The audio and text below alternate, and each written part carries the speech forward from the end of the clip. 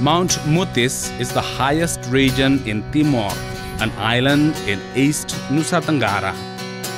Its highland landscape is composed of tropical dry forest, rock structures and open savanna, grazing range for cattle and horses.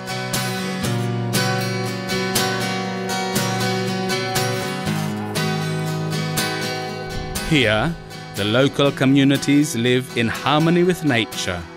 The forest provides them clean water, medicinal plants, food, honey, and the dyes they use for weaving cloth. For the indigenous Timor people, the earth is our body, stone is our bones, water is our blood, the soil is our flesh, and the forests and grasses are our arteries and our hair.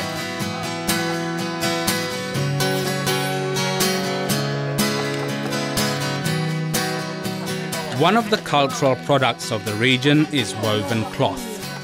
Weaving implies nature. Cotton comes from nature, planted, harvested and spun into thread by the Timorese people. The dyes come from nature, from the forest. The loom is also made of nature. Through weaving, they examine the heritage from their ancestors. The colorful hand-woven cloth and the majesty of Mount Mutis hold the present and the future life of the Timor community.